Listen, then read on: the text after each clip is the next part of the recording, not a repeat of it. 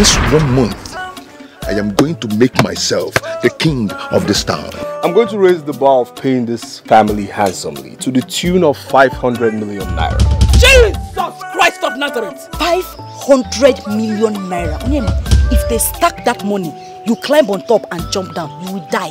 Nothing will make me sell my throne for any amount in this world. My brother is not qualified though.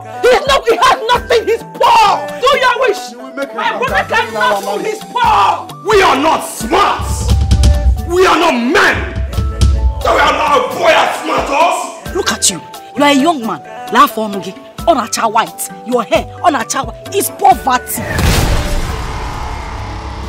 Were you happy the whole time we were begging you for small change? Me then you into 2,000. You were 1,500. You were 1,000. Now somebody decided to bring out his money, and you're standing here talking about disappointment. So you now dine with my greatest enemy. Hey. Now for your information, I will ascend that throne, and after I ascend that throne, he will be in jail for 2 years while I'm on that throne. As you told say you no one collect your destiny. I said no no faith.